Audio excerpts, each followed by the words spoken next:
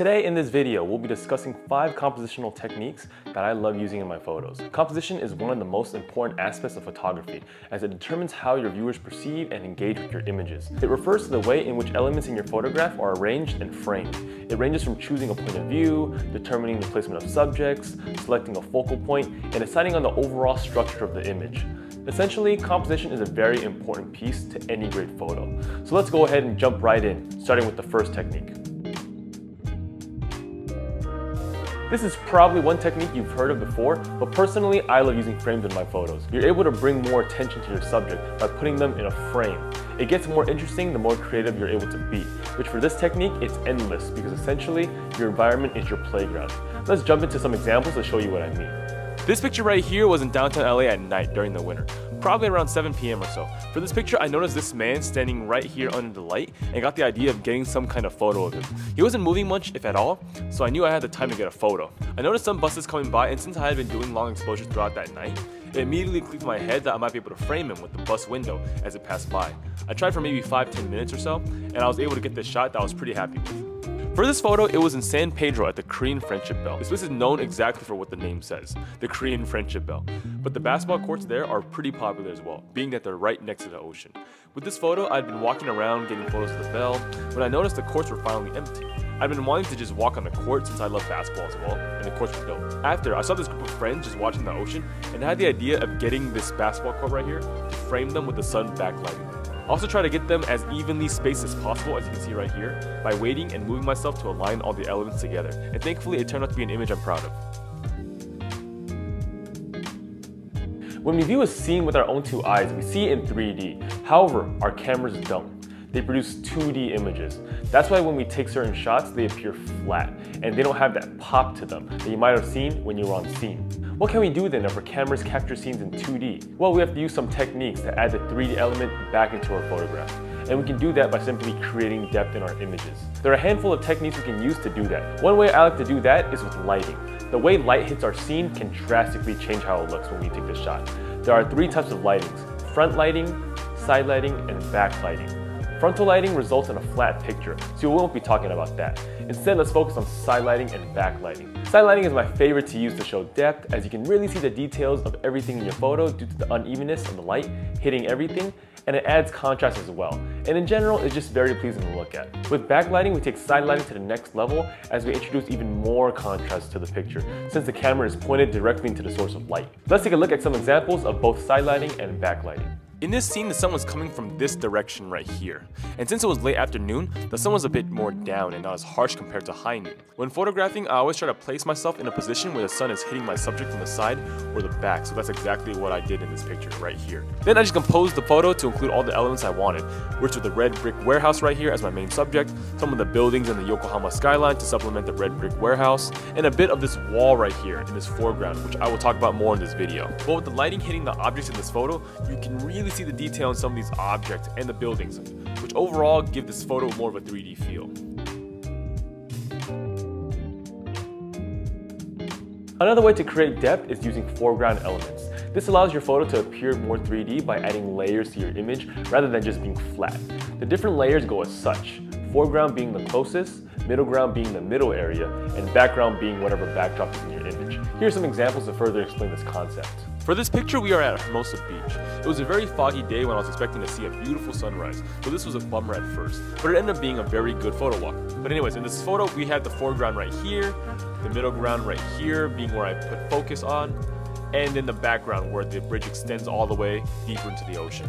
These leading lines really help create depth in your image because of exactly the reasons we talked about before. It creates layers in the photo. With this photo, I took it during my walk around the National Art Center, which is this building right here in the back. I love the juxtaposition of the scene, with the nature of all these trees and the beautiful colors, with the infrastructure of this building right here, as well as this sign. With this particular composition, I set my aperture to f8 to try and get everything in focus, and for the most part, it was. Then it was all a matter of getting this picture to have the most depth as possible, which I did by adding layers to the image, by using this sign and these plants as foreground, this portion right here with the red plants and these other green plants as middle ground, and then this infrastructure, this building right here as the background.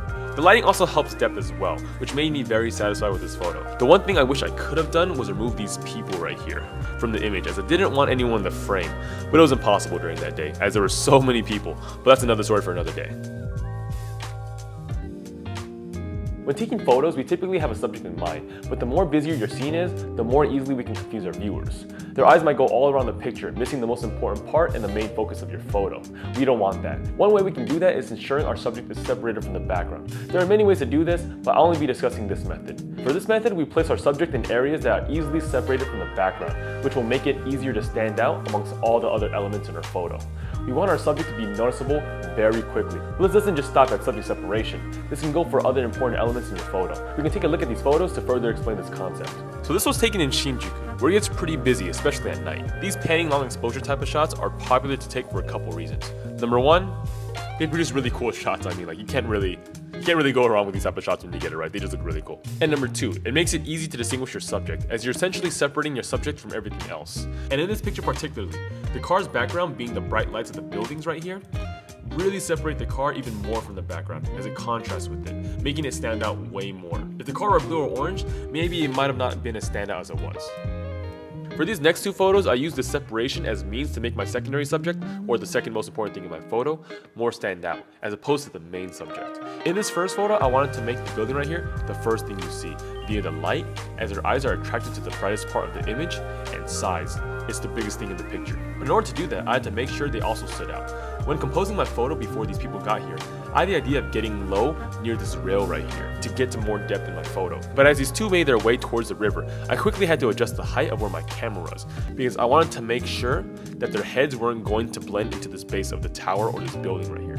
So I wanted to separate them from the background by having them positioned right here, where the light hits the river so you can notice them more quickly. But because this photo is like this, their entire figure is visible, as opposed to if I took this maybe a bit lower, their head may have blended in with this portion of the picture right here, which would have made them not as visible or just look weird in general in the photo.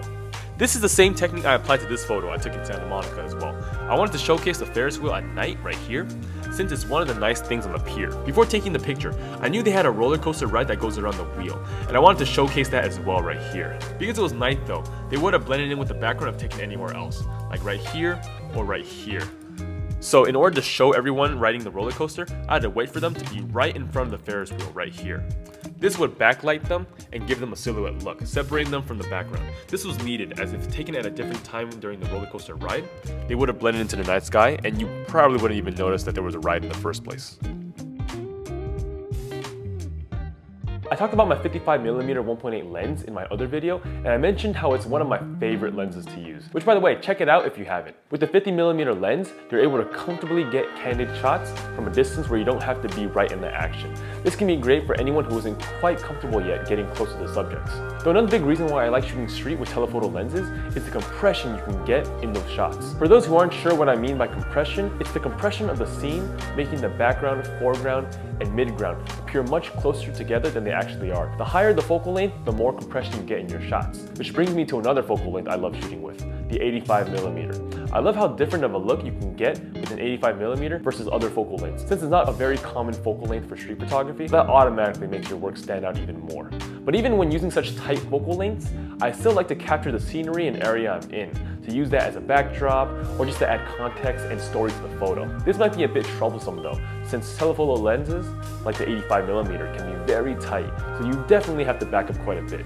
But I love getting these types of shots, as well as the challenge that comes with it. Hopefully with these 5 tips, you can go out and start getting creative with your environment and seeing improvements in your photography. There are tons of more techniques out there and skills you can learn, so I would highly recommend you go out there and search for those other tools so you can have more in your bag to express what you want in your photography. If you have any questions or comments, feel free to leave me a message below. If you enjoyed the video, don't forget to hit that like button as well. That'll be all for me this week. I'll see you in the next. Later.